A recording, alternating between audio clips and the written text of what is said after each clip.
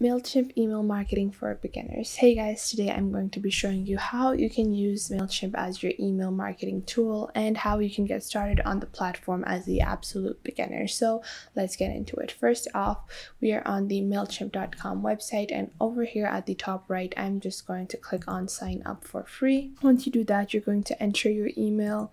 You're going to enter your username, then you're going to add your password. After that, you are going to click on this to receive or not receive Mailchimp updates. Then I'm going to just click on sign up.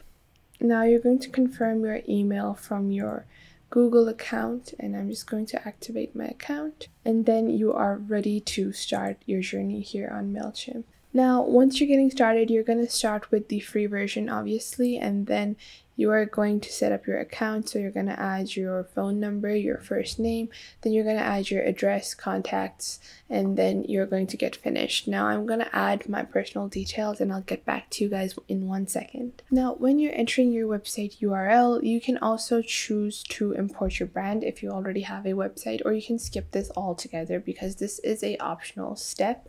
I would suggest that if you do have a website, you add it and you import your brand as well. That's going to help you create cohesive emails that fit in with the rest of your website aesthetic or the rest of your brand. Now, once you have created your account here on Mailchimp, this is going to be your first dashboard. Now, Mailchimp is going to ask you to set up your account, create a website, add your contacts if you have any, and then launch your website and your email marketing campaign. But to shorten this process, you're just going to take a look at the left toolbar. You can see you have your create option, and within this option, you can start creating your email list, your email campaigns. Below that, you have your audience. So here you're going to monitor all the people that you currently have on your mailing list. After that, you have your campaigns. Then you have your automations. Then you have a website builder as well. So you can also use Mailchimp to build your website. Below that, you have your content studio, your app integrations, and then your search bar. Now, we're just going to click on the top icon over here, and we're going to start by creating our email marketing journey. So let's take a look, and you can see there are different types of emails that you can create. First off, there is a thank you email, there is a what if email, there is also a product activation email, coupon code emails, and all of these can be automated on Mailchimp, which is a very great function. Now, first off, we're just going to click on design email. And now over here, you're going to add the basics of your email. You can also get started using email templates, and this is going to reduce the amount of time it's going to take you to send emails and get started on Mailchimp. But you do have to apply for a premium version of Mailchimp or separately buy certain templates to start sending. What you're going to do is we're going to click on all campaigns. We are going to create a campaign. Now, first off, you're going to add your recipients, so the people that are on your email list. And a good way to get more contacts is by adding a newsletter or adding any kind of discount code to your website, and that will motivate people to sign up and give you their email. And that's the basic purpose of any of those sign up forms. They don't need any of the other things that they might say that they need. They just want your email so they can later on send you different email campaigns. Now, after that is your who section, and first, I am going to just click on add recipients, import contacts, and then you can import any of your contacts that you already have. So if you have a copy paste option, you can do that. Or if you have a CSV file or a TXT file, you can upload that as well. So we're going to continue to upload, and we're going to add like a few random email addresses, and I'm going to continue to organize. And you can add a status to your members, so they can be subscribed, unsubscribed, non-subscribed, or cleaned. And I'm going to continue to tag, and then you can create more custom tags as well. I'm going to continue to match. I want to finalize this import, and I'm going to complete my import. Now, if I go back to my campaign creation, to start off a campaign, I'm just going to click on campaigns over here at the left. And now the most useful features that I find here on Mailchimp are their automation features. So let's say if someone browses your website and they put in a product in their cart and they don't actually purchase it, then you can send a abandoned cart email, and that can be automated and you won't have to actually send it. It will be sent automatically once they leave your website. You can also send a discount coupon to someone that also just, clicks on a free product and adds them to their cart and still doesn't purchase them. Then you can also add a 10% or 20% discount coupon. Now for that, we're just going to click on emails. You can see these are a few regular emails that we have created. We're going to view this email and see what this email really has. So that email had a few issues, but we're going to get started from scratch. We're going to click on create. We're going to click on email. We're going to click on template emails. We're going to click on get started, and then you can choose from their emails that are something like this. So they have empty blocks where you can add in your information, or you can choose a themed email that has pictures and designs.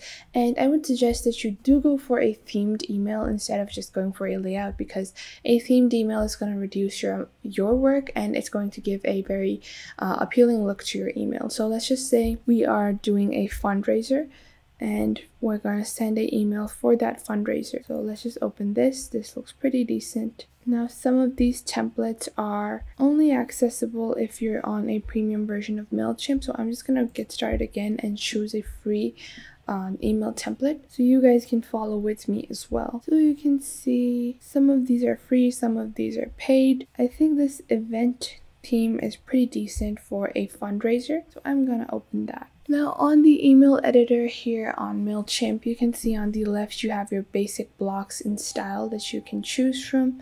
Now let's say we want to change this. We're going to add a different image. So we're going to replace it, and then you can upload a file over here on Mailchimp. I don't know if I have any images right now. Yeah, currently I don't have any images in my arsenal. We are just going to add the text and headers. So first off, if you click on any of these headers, they're going to show up on your right. So let's just say Alyssa Jane's fundraiser. Then on the bottom text over here, you're just going to add your little speech about how you're going to do something or whatever your email is regarding. So, and then you're going to add date as well. So let's just say we're going to add the date for join our protest, add your date, and then you can also just add your little sign up button. After that, you have tested this. You can also change the style. So if you want to change the color, you can do that from here. If you want to change the header color, you can do that as well. It's very customizable and it totally depends on you and what you prefer. I would suggest playing around with the editor a bit more to see the full potential of your emails. Now, once you do that, you're going to enter the preview mode of your email. And this is what it's going to look like. Alyssa Jane's fundraiser, join our cause, stand up for climate change, join our protest on the 27th, and then get yourself registered. Now this looks pretty decent, so I'm just going to click on save and exit. I'm going to name this the climate change template. I'm going to save this. And you can see I have this template created. I can send it whenever, and I can just click on create campaign. So once I have a few templates, I can start marketing my campaigns as time goes or as needed. I'm going to click on campaign, and then I can send it to all of my subscribed contacts, and then I'm going to add who this is from. So I'm going to add this is from Alyssa Jane, and then you can select the email you want to send your little subscription from. You can add a subject as well, and now we can send our little campaign. We're going to click on send now. And just to show you guys what it's going to look like, I'm going to open up my inbox to show you guys the email that I just sent myself using Mailchimp now on my Gmail account. So you can see you also get a campaign link.